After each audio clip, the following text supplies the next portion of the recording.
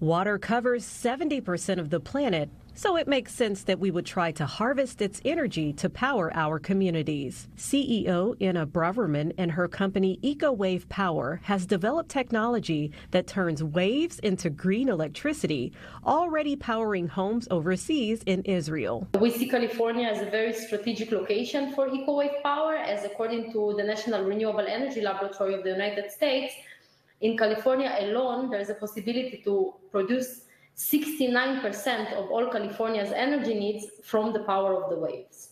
The U.S. has over 95,000 miles of shoreline, and wave energy may be the wave of the future, powering 130 million homes, according to the U.S. Department of Energy. But testing marine energy technologies can be difficult and expensive.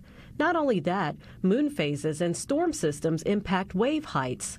Braverman says EcoWave Power can adapt. When the waves are too high for the system to handle, the floaters automatically go up above the water level and they stay in the upward position until the storm passes.